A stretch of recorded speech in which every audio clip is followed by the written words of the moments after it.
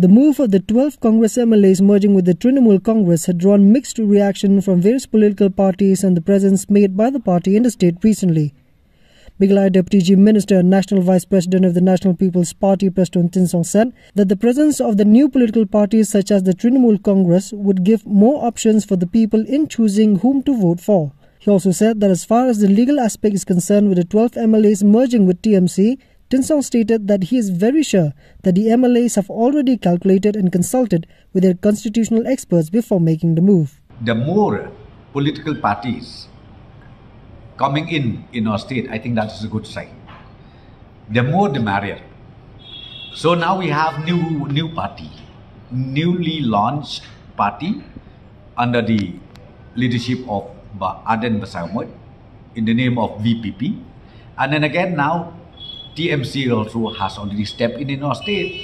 So ultimately, I leave it to the wisdom of the voters of the state. But I personally feel it's a very healthy process, very healthy exercise to each and every citizens of the state of Meghalaya.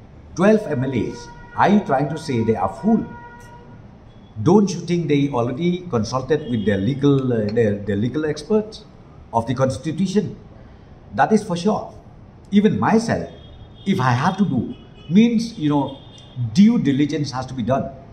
Otherwise, I am subjected to disqualification. Meanwhile, Home Minister Lakman Rumboy of the United Democratic Party stated that the move of the 12 MLAs clearly shows that the BJP has succeeded in dividing the Congress. Unlike Tinsong, Rumboy said that it will be difficult for voters to choose with many political parties floating in the state.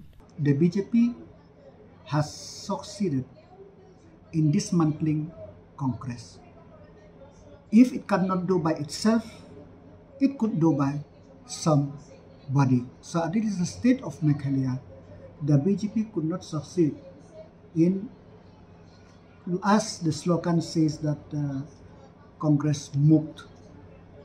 But through TMC, we have seen that Congress have been divided into where 12 legislators have left the party to merge themselves with the TMC. So this is not a very good development for the state. Personally, I say. For Karo Hills region, it may be because there, so to say, more or less is a two-party, more or less. 70% is a two-party region.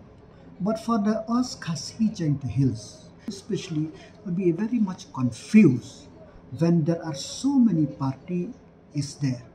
With majority of the defected MLAs are from Garo Hills, NPP MLA Thomas A. Sangma stated that the presence of the TMC in Garo Hills will not be a threat to the National People's Party since TMC and Congress will be fighting against each other. And I don't think that will be a great threat to our party NPP, because NPP we have at present we have about 14 MLAs from Garo Hills. So I don't think we will be, in a very kind of, it will be a threat to us, I would say. I wouldn't say that it will be a threat to us, but in any case, in politics, we do not take anybody or any party or any group very lightly. So we will definitely give our best and prove